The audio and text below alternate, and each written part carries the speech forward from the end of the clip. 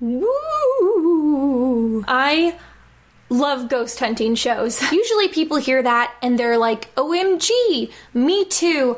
I love Ghost Adventures.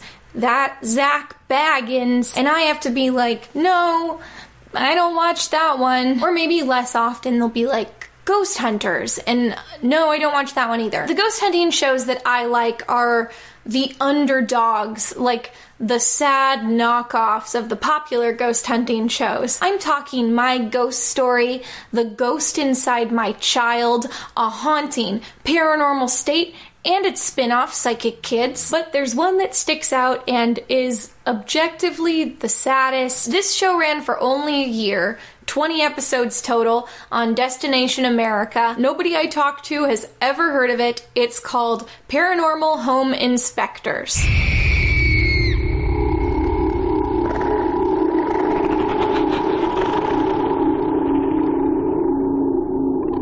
The idea of this show is pretty straightforward, although I'm not going to say it's good. Basically, someone had the idea for a ghost show that's also a home inspection show. So they hunt for ghosts, but they also examine the house for any mundane explanations for the ghost activity. So when you first hear the debunking angle, you might be like, oh, that sounds interesting. But if you think about it for like a second longer, you might be like, oh, actually, I don't know if that would make very compelling television. And yes, yeah, that's the problem. I have a box downstairs. The previous owners, they said, we'd like you to keep this box on the land. I get an uncomfortable feeling with it. Boxes like this exist in houses. Looks like it's plywood underneath this. It's not antique. So let's move chronologically through the show. Each episode is divided into segments, and all of these segments are weirdly divorced from each other. You definitely get the feeling that some intern was just handed all this footage to try to edit together, like, okay, do your best. They even have the intro and the transitions narrated by a mysterious British woman, and this British woman is not a character on the show. She is not one of the three hosts. We are never told who or where she is. She's just another mysterious, disjointed element of the show. So, segment number 1, the unidentified British woman gives us a rundown on the house we're about to visit. Our paranormal home inspectors received a call from a woman named Catherine. She claims that strange things started to happen shortly after she moved in and began renovating. The buildings are all extremely old. Most of them have seen heavy renovations. Segment number 2, Michelle speaks with the homeowners. Michelle is basically the host. She appears in multiple segments instead of just one. We see her the most often. It begins and ends with her. I do not know why she's not framed as the main character and providing the voiceover. It makes no sense. So Michelle interviews the client and finds out what ghostly phenomena they've been experiencing. The show is already really good at this point because, with a few exceptions, most of the paranormal activity is extremely unscary and extremely boring. I woke up in the early morning and I could hear water running. I went into the bathroom and my taps in the bathtub were on. My favorite thing is the producers have clearly seen better ghost shows where they'll have a dramatic reenactment of some kind of scary activity, but in this show, nothing described is good enough to merit a reenactment, and they just go for it anyway. And then I'd go back upstairs and the closet door would be open. Like in one episode, the husband is like, I came out of the garage and the TV that I left on was off. And the TV that I left off was on. And they have him reenact that, walking in from the garage and being puzzled that a different TV is on. Now, at this point, some of the cracks are beginning to show. We already know that this house is about to be looked at by a skeptical home inspector, and some of the beats feel a little too foreshadowed. I was overcome with a smell. Has the house ever been treated for mold or mildew problems? Not since I've owned the house. I did have to replace the roof. With that in mind, let's move on to segment number 3, the home inspection. For this portion of the show, they bring in the shining star, my favorite character, Brian. Brian is a guy that does home inspections, and that's all there is to it. Absolutely not an apparition. It was just a shadow. He doesn't have any particular showmanship or charisma. He doesn't even seem fully aware that he's being filmed for a TV show. He just slowly moves through the house, crawling through ducts, examining wiring. Fixture is nice and tight, so that seems to be okay. Next, we'll check the switch and... yeah, well, here's the problem right here. We've got a worn light switch, which would suggest that it needs to be replaced. Crossing one thing after another off his list, joylessly debunking all of the ghosts we just heard about. Problems with computers. We found a modem in the basement that was draped over top of an electrical line. It's absolute no-no. He doesn't even fix any of the problems, he just identifies them. It's so weird in the midst of a ghost show, edited with creepy camera angles and soundtrack screeches, to suddenly have it grind to a crawl and just watch a bored man identify loose wires and improper insulation. Where you can see evidence of feces and where the insulation has been disturbed. There are a couple oddball investigations. Like, there's one great episode where Brian figures out that the reason the couple is seeing a ghost at the top of their stairs is that the wall of the landing has unintentionally been painted with a human-shaped optical illusion. We have a staircase, and right above it, you keep seeing a shadow peek out from about the shoulder up. This is so cool. The wall's obviously been touched up with 2 different kinds of paint. You got gloss paint and matte paint. It's very subtle, but this definitely could appear to look like the outline of a person. That's pretty cool, but totally explainable, so we'll check that one off our list. But for the most part, this is the weirdest, funniest, boringest part of the show, and doesn't match any of the other parts. Oh, also, if you want to play the Paranormal Home Inspectors drinking game, you need to take a drink every time Brian identifies that a door has not been installed correctly. It's like every show. We're gonna go upstairs and have a look at closet door. Door at the top of the stairs is an easy one. It's not level to begin with because the floor is shifted. The doors in this house are not hung properly. Close one door, the other one opens. They're only held on by magnets. These old latches also never latch properly. They're having problems with the door opening on its own. I can see right away that it's not really installed properly, is it? Back door closing by itself, it is not installed properly. And now it's time for segment number 4, The Psychic. Renowned intuitive healer Nadine Mercy is looking for something Brian can't see. Okay, so the elephant in the room is that psychics on TV are just not very interesting. On a TV show,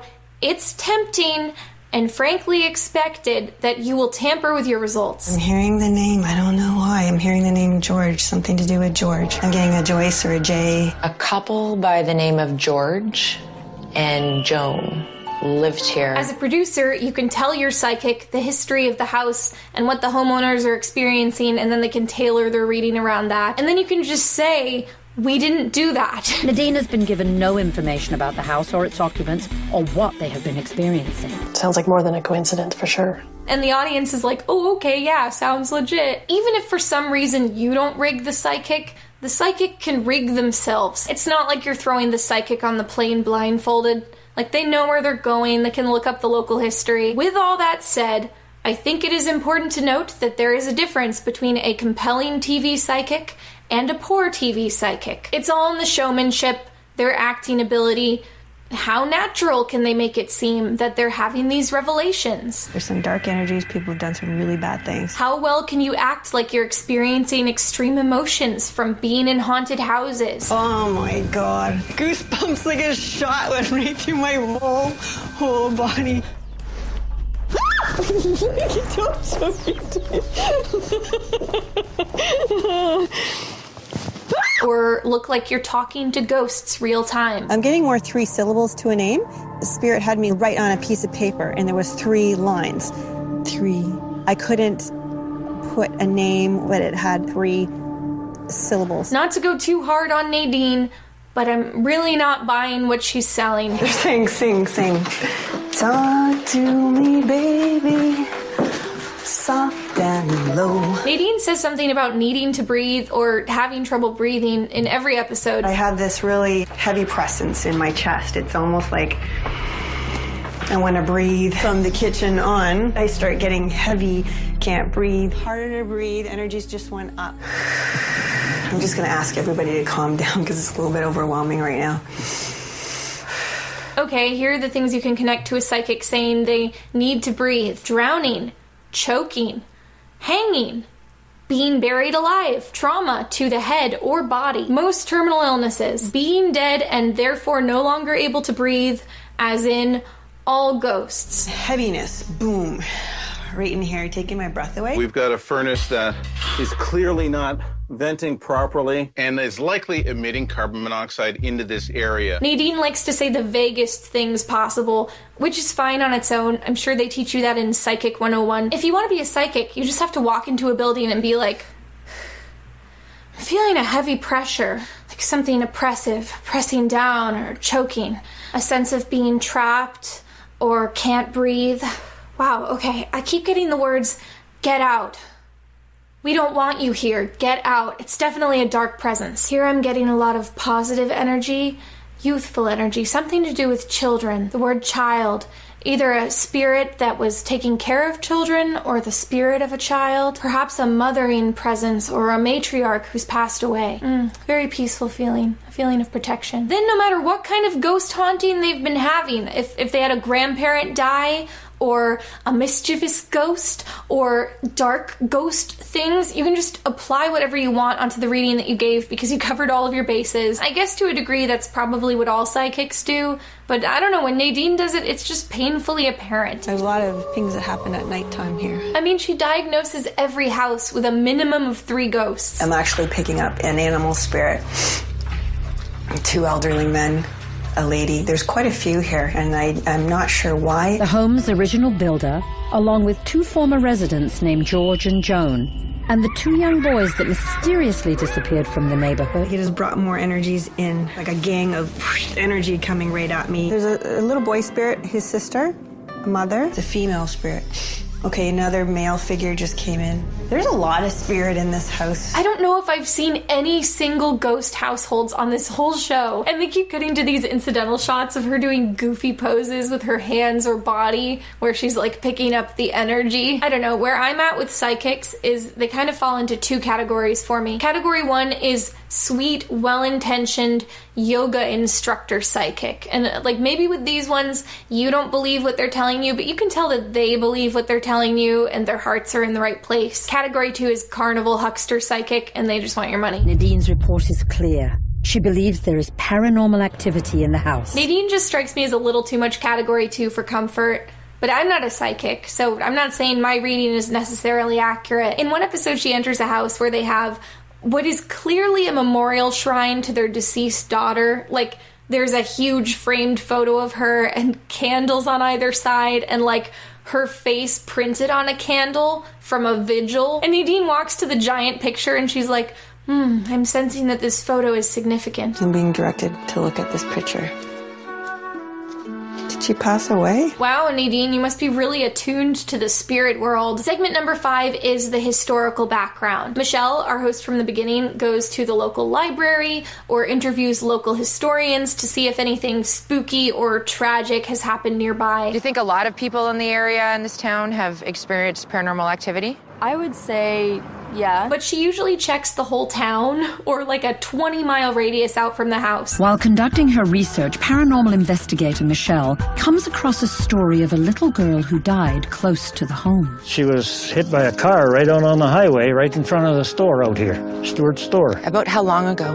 That would have been in the mid-60s. And yeah, I used to think it mattered if the ghost had lived in the house or been to the house or been aware of the house's existence. It turns out that doesn't matter. Yeah, you know, fish gonna swim, ghost gonna haunt. Because the thing is, they are not going to historical landmarks. They're going to houses. And even with private residences, the ones with very famous hauntings or very sordid histories have usually already been visited by the bigger, fancier ghost hunting shows. What I'm saying is, the Paranormal Home Inspectors are not hitting the primo ghost hotspots. So ideally, they would like to find out that the house was built on a graveyard or had a gruesome murder there, but they have to cast their net a little wider or they're usually not going to find anything. So you end up with things like, there used to be a jailhouse a block away. 2 doors down from you, it used to be a jail. Oh, I didn't know 2 that. doors down. Okay. Or at some point in history,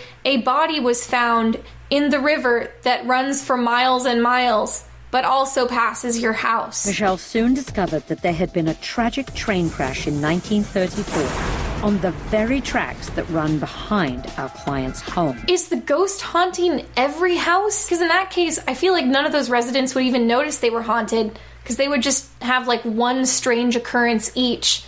And they'd just be like, oh, the door's open, and not think anything of it. One episode is really bad. Like, they find out about this disappearance of 2 little boys that happened in the city the house is in, and they spin this wild speculation that the boys were murdered, and at one time their bodies were hidden under the house.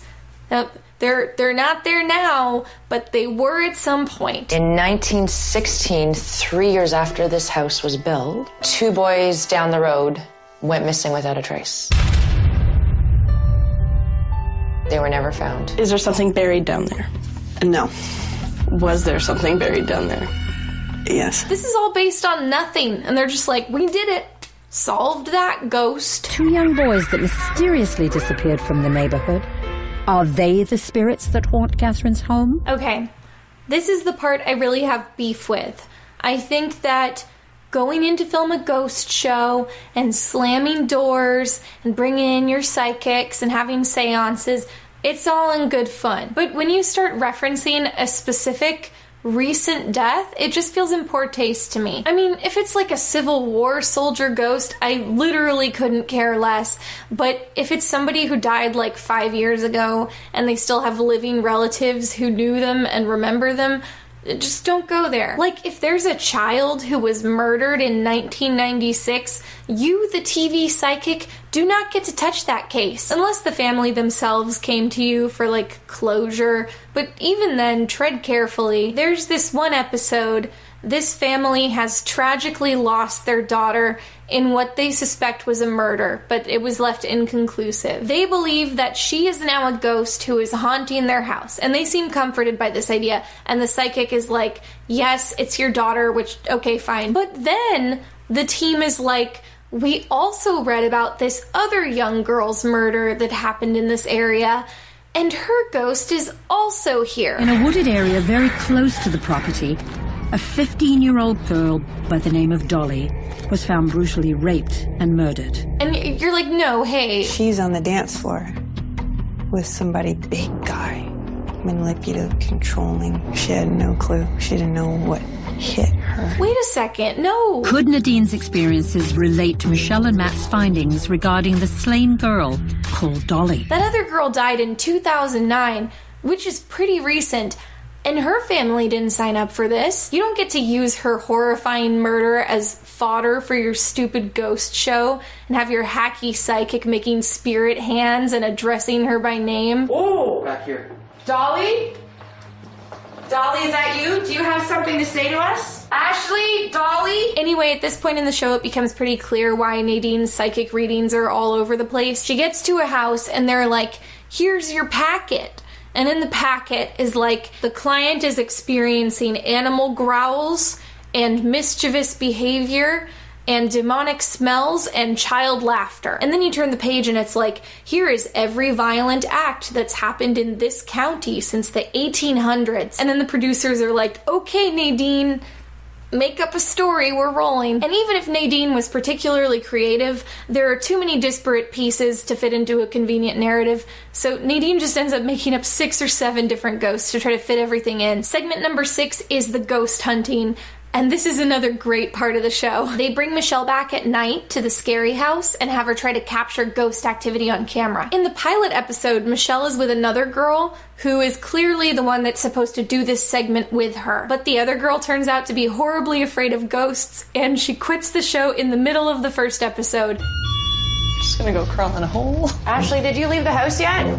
Ashley? Ashley? My assistant Ashley developed such a headache that she had to leave the building. She never came back, and she has subsequently quit the team. Well, that doesn't sound very good. I'm sorry to see her go. That girl had clearly been the one who was supposed to do that part, so for the rest of the season, they just kind of rotate who Michelle does the investigation with, and it usually seems like it's just their sound guy or something. The reason this part of the show is so funny is that it's so perfunctory.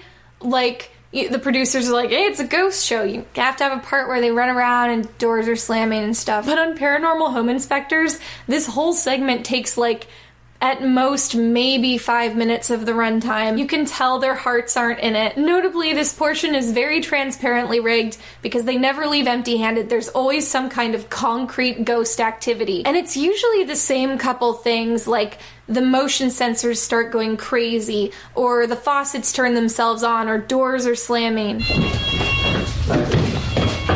That sensor just went off on its own. Is there somebody up here? What the? Hear that growling? I do, yeah. The TV just came on. The faucet's on. Faucet's on. Whoa, that door just opened on its own. Look at this, the ceiling fan's on. I can't believe it. But then, and this is the best part, it happens every episode, Michelle at some point just goes, well, I think we have enough. I'm not even saying they transition to another segment. I'm saying in the middle of the investigation, while ghosts are manifesting and crazy things are happening on camera, Michelle just says, well, that's enough evidence for this house. Let's leave. I think we got enough. We're gonna wrap up for the night and go through the audio and video. We'll end the investigation because I think we definitely got quite a bit. Yeah, I definitely think we got enough evidence. I think we definitely have plenty. Had a long night, I'm tired, fed up, and that's it.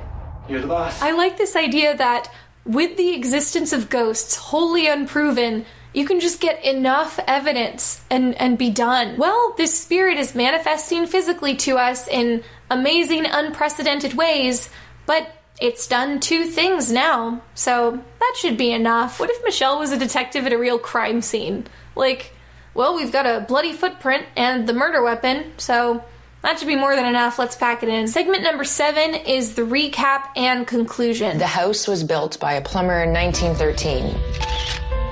This could explain why you've had odd issues related to the plumbing. Okay. Michelle presents all of the findings to the client, and it's weird because she presents them in the same order that we learned them. So she'll be like, here is Brian debunking all of your haunting activity in a very clear and dry way. We're here to present you with all the results, and we're going to start with Brian, our certified home inspector. And often the homeowner is like, oh yeah, that makes sense. Okay, that's a relief. I guess my house isn't haunted. But then Michelle is just like, and here is me and a psychic confirming that the ghosts are real. So, in summary, Brian has come up with some plausible explanations for what has been going on in the house. However, from what Nadine has discovered and from my investigation, I'm tending to gear more towards that there is paranormal activity going on here. And then the homeowner is like, oh, well, that makes sense too. I guess my house is haunted. And if the client called them in the first place, they already thought their house was haunted. So obviously they're predisposed to believe that one. I'm very convinced there's spirits in this house. I would have to agree with her on that. And it ended on that with no counterpoint. So it's just kind of like, yeah, okay, it's haunted. And that's kind of it. Like, the episode ends there. The status quo is unchanged. They thought their house was haunted, and now they still think their house is haunted. There's never a resolution like, we're going to fix this problem we found with your house, or since it's a ghost, we're going to perform an exorcism or a blessing. It's just like, so that's what we found, and yeah, okay, that's that. And then hilariously, every episode ends with an infographic of the house they just went to, and then the words, case closed, even though nothing could be farther from the truth. So that's the formula. Most of these episodes are very by the numbers, and once you start to notice the patterns, it makes them exponentially funnier to watch. Like the epilogue, where they've clearly been fed a script and usually reuse the same phrases. Catherine seems at peace with our team's findings. Nick seems at ease with our team's findings. With the information that Brian gave me, I feel very comfortable. Ed seems comfortable with the team's findings. I am comfortable in this building. Cindy, Jacques, and the boys seem to be comfortable with our findings. I'm very comfortable. I feel comfortable. We feel much more comfortable now than we did before. I'm feeling a lot more comfortable. But it's almost more fun in the rare episodes where they deviate from the norm. Like, amidst all these episodes of buildings with no interesting backstory to go off of, they suddenly discovered that this one guy's office building used to house an insane church of ghost-summoning socialite women. In the early 1900s, this block of buildings was home to the Spiritualist Church. The church's practitioners, who were mostly women, believed in the afterlife and routinely conducted seances in an attempt to contact the dead. And you're like, oh my god, I want to hear more about that. And then you just kind of don't. Like, the ghost activity is really lame. When you approach the fish tank, they all swim towards you because they think they're going to be fed. But quite often, we see the fish go in that formation up to the edge as if someone was approaching, and there's no one approaching. And you're like, wait, no, go back to the Ghost Society. I want to hear about that. We as mortals can communicate with the spirit world. My list says something about fish. In one of the most bonkers episodes, a man thinks his house is haunted by the ghost of his recently deceased mother. So it seems like they have a pretty good thread to work along. But amongst all his other ghost activities, he mentions that he has what is pretty clearly sleepwalking and sleep paralysis. So Michelle hears this and is like, oh, clearly that's sleep paralysis. And you're like, oh, thank goodness. Like, she gets it. She's not going to make it a ghost thing. But then Michelle is like, sleep paralysis is a symptom of aliens. Some people who have been experiencing abduction have reported that they experience sleep paralysis as well. Wow. Could alien beings be visiting Alex? Michelle continues her research into the matter. Yeah, great, Michelle. Let me know what you come up with. And then there's an interlude of Michelle looking at the government files and confirming that there's been a rash of alien abductions in the area. Michelle looked into government UFO files and made some startling discoveries. I have just found 6 reports of UFO sightings in the government files. This show is so odd. The hosts are weird.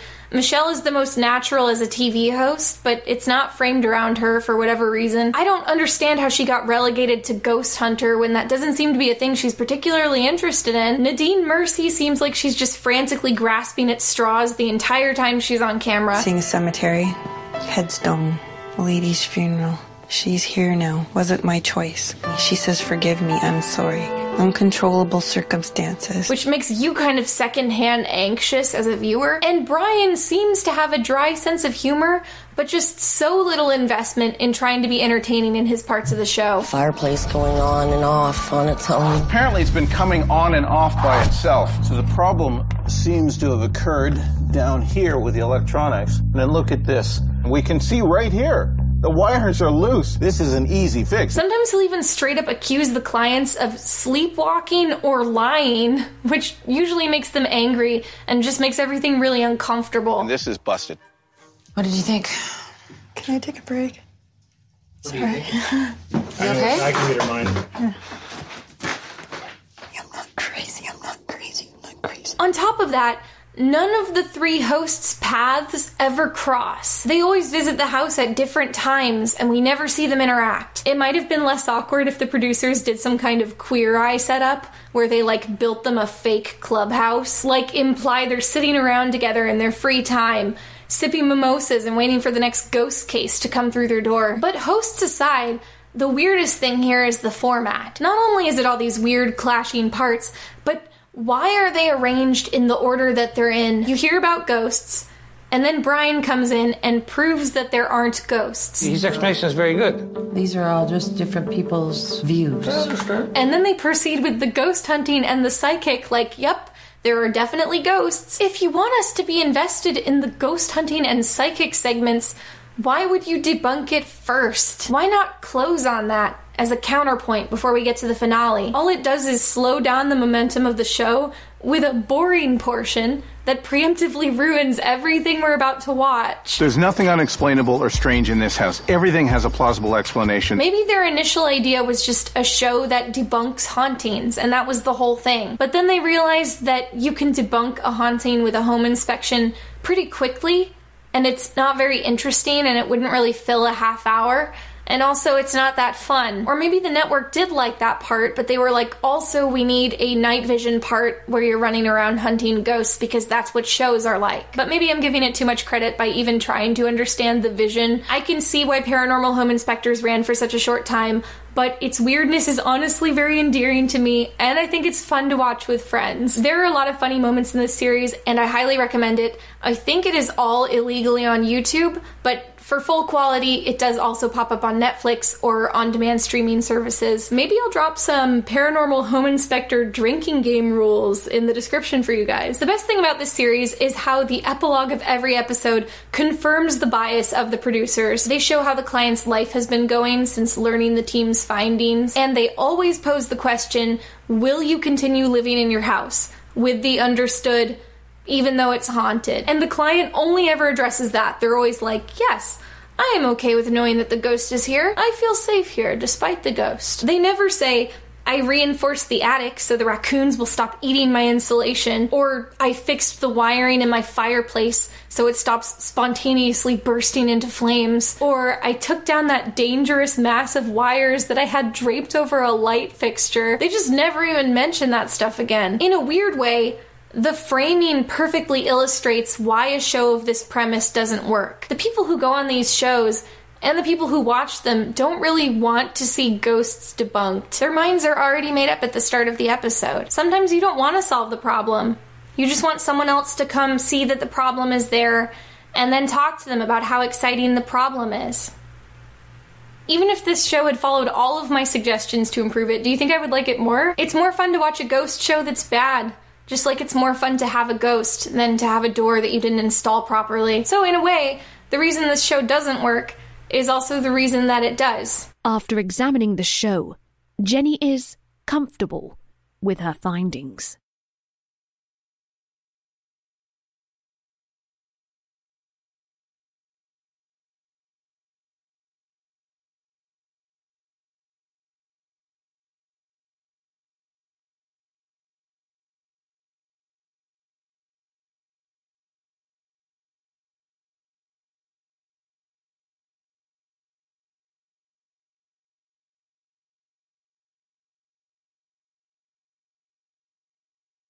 Also, they should really spell inspectors in specters, like ghosts. The fact that they don't is yet another example of their folly. She seems at peace, but little did she know that I was the ghost all along.